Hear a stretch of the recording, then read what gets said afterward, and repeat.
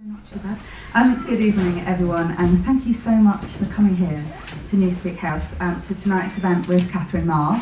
I'm Lucy Crompton-Reid. I'm the Chief Executive of Wikimedia UK, and we're the UK-based chapter for the global Wikimedia movement. So hello, I'm Katherine Maher. I am the Executive Director of the Wikimedia Foundation.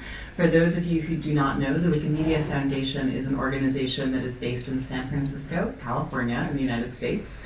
And we operate the website of Wikipedia and Wikimedia, basically. If you have seen some of the fundraising banners, and if you've supported some of them, what you're doing is you're supporting the operation of the Wikimedia sites and projects. And really, I think what you're doing in a more meaningful way is you're supporting free knowledge for the world and the communities that make that possible, including Wikimedia UK. But I'll talk a little bit more about sort of the extent of what Wikimedia is. The foundation is one part of a global ecosystem that keeps Wikimedia and Wikimedia values thriving and running. We are certainly just one part of it. We see ourselves as being part of a global community. So that was supposed to be the slide about the Wikimedia Foundation.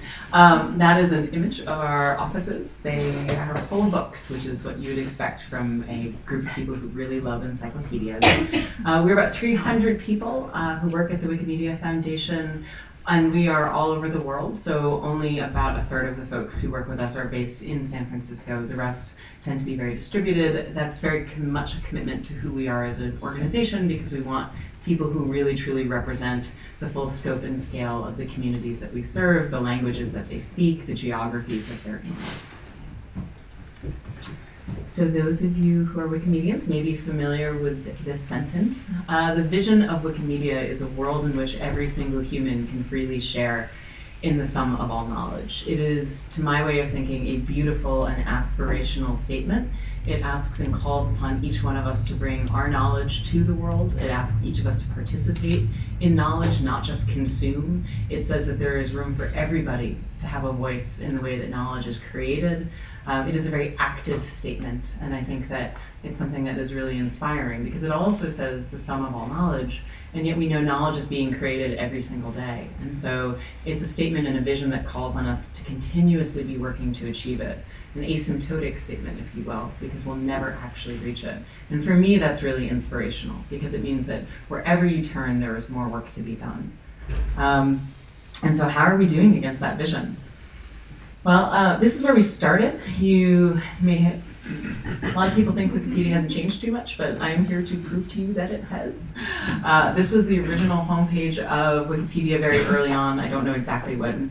Oh, it looks like 20th of December 2001. So just about 2 or so months after Wikipedia was first created. You can see current news, breaking events, philosophy, mathematics, natural science, very encyclopedic in nature.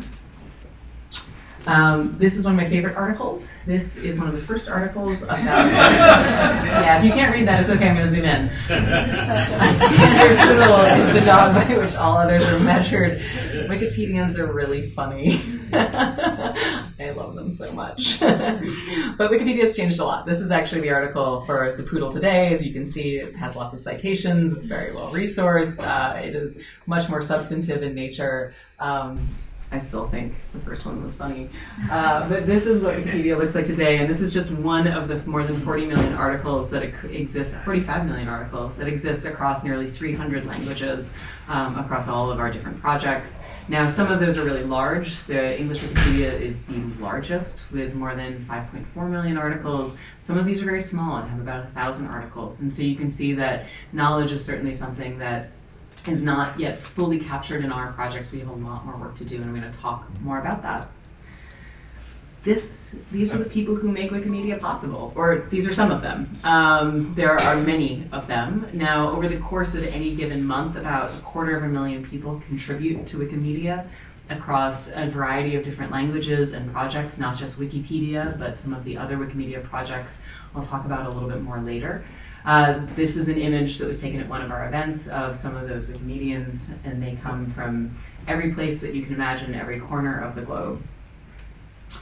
Wikimedia on a monthly basis receives visits from around 1.4 billion devices. It sort of goes up a little bit in the school year and down a little bit when the school year is not in. So unsurprisingly, we also get lulls during the holiday breaks and the like. But it always is around about 1.2 to 1.4, sometimes 1.5 billion devices.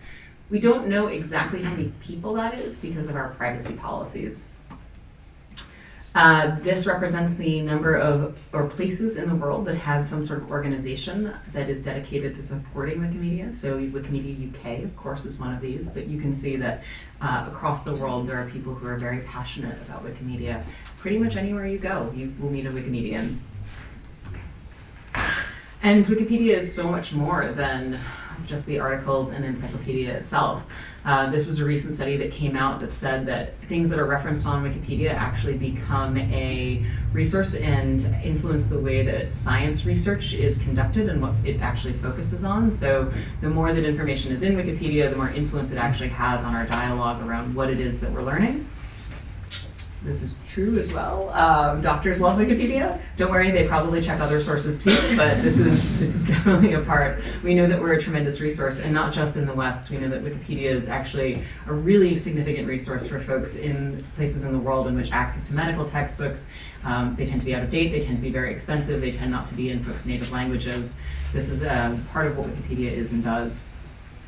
And this was an article that came out after a study from Harvard found that people who participate in Wikipedia tend to, if they come in with a particular partisan bias, over time, if they stick with it, they become more neutral, making Wikipedia one of the only places I know where you go to disagree on the internet and become more reasonable as a result. Of course, we're not just Wikipedia. These are two of our other really large projects, Wikimedia Commons and Wikidata. Wikimedia Commons has more than 40 million freely licensed media files, almost as many media files as Wikipedia has articles, and Wikidata has so many items in it. Anyone from the hackathon today be able to tell me how many items? No. What was that? 55 million.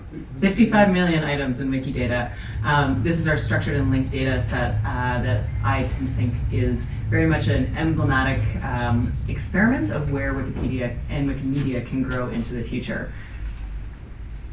This is an example of a map from DBpedia or Databasepedia, which draws on the Wikimedia ecosystem to create points of reference from the data sets that exist across Wikimedia. And you can see it's a web of influence that the Wikimedia projects actually have across a whole wide range of the way that we think about natural language processing, the way that we think about database training for algorithms, the way that computer scientists do research in general.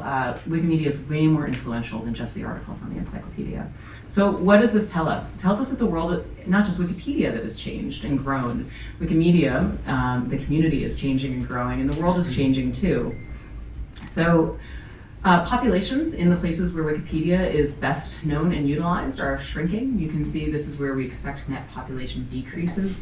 Wikipedia is incredibly popular in Japan and Russia and all across Europe, and all of these places are where populations are in decline. And others are growing. And they are growing in places where Wikimedia is not well known or does not have great coverage. So you can see the majority of growth is coming demographic-wise in sub-Saharan Africa, and yet only 2.5% of the content of the geolocation associated with it on Wikipedia is actually about the continent of Africa. 2.5%, despite it being second largest continent on the planet, home to 1 billion people, cradle of civilization, you name it. There's a bit of a problem there, a bit of a gap. Means of knowledge production has been changing, of course, over time, and not just knowledge production, but the way that we consume and trust and have faith in institutions has been changing as well. We can all talk about fake news, and propaganda, and misinformation, and overall trust in media institutions, but also investment in research and in the sciences and in the secondary sources that Wikipedia relies on. Interfaces are changing. I don't know that we're all going to walk around with VR helmets, but we certainly are experiencing interfaces that go well beyond the browser. And we have questions, of course, about what does this mean for Wikipedia, which is primarily a browser-based interface. And I already mentioned this, but one of the things that we found, as I said, is this trust in institutions is on the decline, meaning that people are really shifting their trust away from institutions like institutions of government, institutions like the judiciary, institutions like the free press, and into institutions that are into influencers and personal trust networks. The internet as a whole has gone from being a place in which people see it as an information medium to seeing it as a communication medium. And this is the result of the way that younger generations are coming online and experiencing the internet as a native experience as opposed to something that is an additive experience to their lives. So with all of these sort of things that are happening in the world, and these are just some of the top highlights, over the course of the last year, we at Wikimedia thought, gosh, this probably has an influence for our future. So we're 17 years old. We wanted to think out into the future and say, let's say 2030. We were 15 when we started asking ourselves these questions. We'd be 29 in 2030. What does it mean, and how do we want to evolve in response? I think of Wikipedia and Wikimedia as being very organic. They change in response to your edits, right? They change in response to your contributions. So we should change in response to the way the world is changing too. And so we asked our Wikimedians about their hopes and their fears, our contributors, people who've been long-time passionate supporters of our projects. We did this in more than 20 different languages. We held salons and asked questions with people all over the world. We got people together, did these focus groups, and this was just with the Wikimedians themselves. We asked, it was a really great experience, and people shared with us their hopes and their fears, which I'll talk a little bit more about. We also talked to experts, people in the arts and in education and the cultural sector, technologists, futurists, you name it, people in policy and politics. What is it that their hopes and dreams are for free knowledge generally? What are the challenges that they anticipate? How do they see their sectors changing? Because Wikipedia touches all of these different parts of the world, we want to know how the world anticipates the change that it's going through. And here are some of the things people came up with. As you can see, knowledge gaps and biases were very highly ranked as an important issue. Health of our community, making sure that not only are people friendly and nice, but also that they are robust and regenerating. It doesn't help us if our communities are aging out and people aren't continuously coming in and getting excited about our projects. I don't know what to make of the fact that values are very low ranked. I'd like to say that that's because people feel our values very strongly, so we're not worried about them. So what did we learn? We learned a lot. We learned that Wikimedia does not serve the entire world, and we're not even close, despite that ambitious vision statement. Here are some indications of awareness among internet users. As you can see in Western Europe and North America, very high awareness, lots of people use us. But again, in some of these places where the bulk of the world's population lives and where people are coming online at rapid rates, where education literacy rates are rising, we're just not there. And we're not only not there in terms of awareness, we're not there in terms of language coverage, we're not there in terms of the breadth of the coverage that we have, we're not there in ways that are representative. So certainly an English speaker in Nigeria comes to Wikipedia and they don't necessarily see their world reflected, even if they have access to a high number of articles in a language. This is just another way of looking at it, the traffic by region, Europe and North America and Asia, but it's certainly not really equivalent to the number of people who are actually online and using the web today. So we've got a long way to go. We realize that structural inequalities prevent us from really achieving that mission of every single human, all the world's knowledge. Some of those are barriers like internet access, but some of those are other barriers too around where does knowledge production come from, who is actually creating the reliable sources upon which Wikipedia or Wikimedia relies. There are a variety of other ones. We can get into that more in conversation. And we need to adapt to the world's changing knowledge needs. I think that was a real conclusion for us, is that really our mission is about service, and so how do we think about what that service looks like? We should leverage new technology to achieve our mission. We know that technology is changing, whether it's thinking about simple things like video, which really isn't a change, to thinking about how do we incorporate things like open machine learning into our projects in a way that is consistent and consistent with our values. More people and institutions want to join us, but they don't know how. So cultural institutions, educational institutions, scientific institutions, they see the power of being part of this open knowledge ecosystem, but they don't quite know how to get into it. Here are some of the top things that people came up with around their priorities. Healthy communities, as I mentioned, an augmented technological era, a truly global movement that's really representative of everyone in the world, being a respected source of knowledge and sort of overcoming that trust deficit, and engaging a knowledge ecosystem. So that's thinking about partners and institutions as equals and equivalents with whom we can engage. And so the direction that we came up with for our future is about becoming an essential infrastructure for free knowledge and open knowledge. We already are in many ways, but acknowledging this helps us understand where we are perhaps not being as successful as we would like to be, and helps us identify where we can do more. Anyone who shares our vision should be able to join us. I mentioned some of those barriers to knowledge. We really want to think about how we reduce where that friction exists so that more people can participate, more people can be a part of our work. And then we came up with these two ideas of knowledge as service. So how do we serve more people? How do we make that knowledge more accessible and more usable, more reusable? And then really importantly, knowledge equity, which is how do we ensure that the information that exists in Wikipedia is not just, it doesn't just have a large number of articles or a large number of items in Wikidata, but it has a breadth and diversity and depth that is truly reflective of the world and actually serves the world in a meaningful way.